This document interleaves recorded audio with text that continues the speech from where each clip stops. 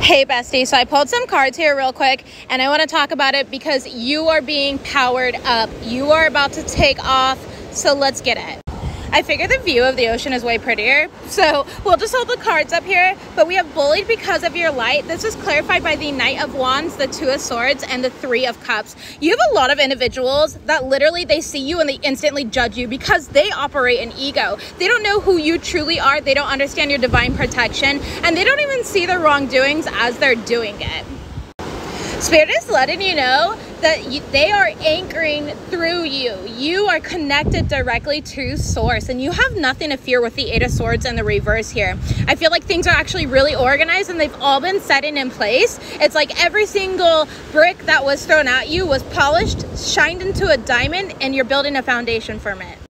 A lot of these individuals think that they're connected to spirit, but they're not. Their crown chakras are activated, but their crown chakra is blocked. They have entity attachments, and this shows up here with the Three of Swords and the Ten of Swords. They're about to go through major karma, baby. Spirit is coming in to rescue you and teach these people a major lesson. Don't fuck with thy anointed.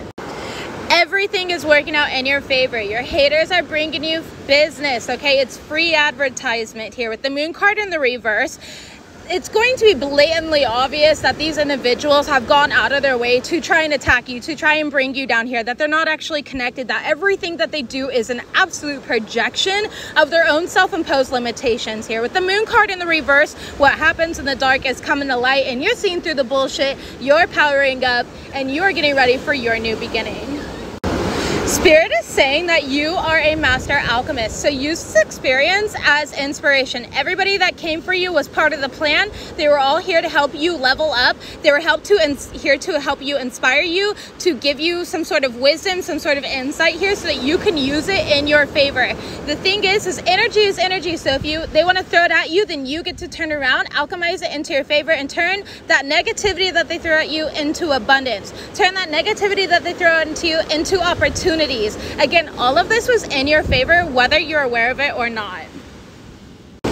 Bottom of the deck, we do have abusing divination. Your energy is cloaked and this person is delusional. Again, they're delusional. They have some sort of entity attachments. This already came up here.